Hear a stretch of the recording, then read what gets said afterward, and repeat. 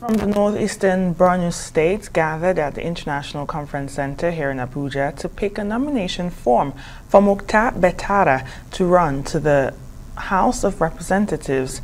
The support group led by Adamu Shetima, former Deputy Governor Borno State, says Honorable Betara, representing 4 constituencies, remains the choice of those back at home because of his outstanding performance.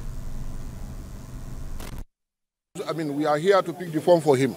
We want him back because of his history, because of his antecedents. He has done a lot, and our people, of course, beginning from 20 naira down up to 10 million, contributed money. He's not even aware we are here today.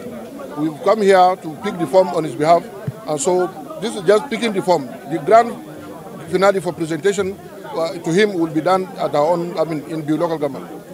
He has the experience, right? He has the capacity, and has demonstrated it, right? So his colleagues can testify to that, and we are fully behind him, okay, to attend to any position of authority in this country.